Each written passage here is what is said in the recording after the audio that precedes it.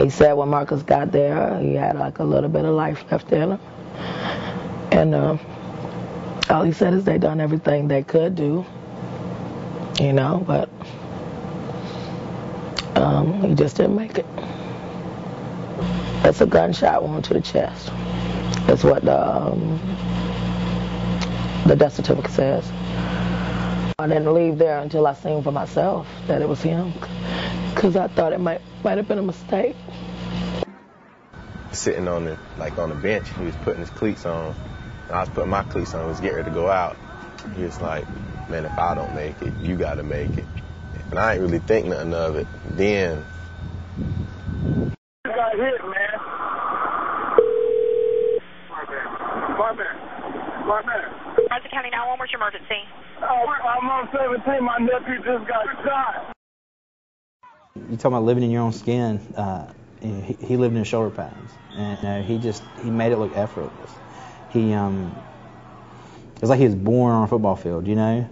And you only have a couple of those kind of kids. They don't hit a weight, you know. They don't work in the off season super hard. They just have that natural ability, and that's what, you know, Marcus had, and it was just fun to watch. I mean, he made plays look easy that weren't easy. You know, he made people miss that had no business missing.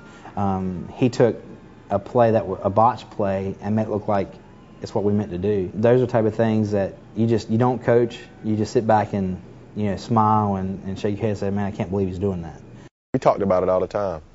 He always say, "Man, I wish my daddy would see me play like this, man. He'd be so happy if he see me play like this, and I wish he was here for this or that." And you could tell it affected him, because in middle school it was kind of rocky for him, and that was always his big thing. "Man, my daddy ain't around," he would say that, man, and then you could tell it was getting to him. So I knew that was a big deal for him. Nobody's going to sugarcoat Marcus' experience in high school. You know, he had some ups and downs, but by his senior year, you know, he had kind of gotten it together, and he said, "I want to graduate. I want to play football. I want to, you know, try to pursue this beyond high school." And that was like a kid in a candy store when it came to football, man. He was very, very into it. I mean, and it helped him. It helped him in a whole lot. Being on that field, you know, you can run that ball and run some of that frustration out, putting it all behind you, just running. You know, if I had to take a wild guess, I would think every time Marcus had a ball in his hand, he was running towards his goal. He was running towards his future. When he was here, it was never this quiet. So I'm not used to this being like this, so quiet. The streets are like tumbleweeds flying by, stuff like that, like dry. It's never been like this, so yeah, it's different. So when that bell rings, they're loud, they're excited, they're talking, they're walking through the halls, they're, you know, doing what kids do every day, and you kind of get that, you know, that loud din of voices just all over the place. Well, that Monday it was dead silent. I mean, nobody talked. Teachers weren't talking, kids weren't talking. I mean, the bell rang, and it was quiet throughout the school. It was like getting punched in the gut. You know, you couldn't breathe. It was definitely a troubling day. I don't know when the healing process starts. I really don't. I really don't think it is a such thing as a healing process without works. I really think that the community has to surround themselves not with just this family, but any other family that has been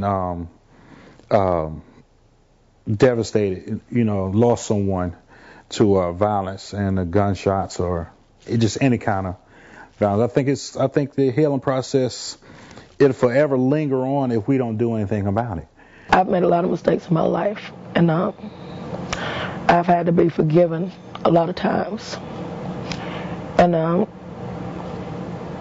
would say they're forgiven, but I would say I hope their conscience eats them up and they can't rest like I can't rest until they're punished. You don't have to have a gun to prove you're a man. You don't have to do these things to prove you're tough. I hope that's what our kids get from this situation. It's such a final act, you know, to pull a gun on somebody, to to end their life that way. It's so final, and they're too young to do to have that mentality, to have that thought. Are you confident that the detectives are going to be able to close this case? I am. I'd like to say yeah, but I'm not. I am. What makes you confident? Because I just believe that when the Lord promised you something, He delivers. And He promised me that.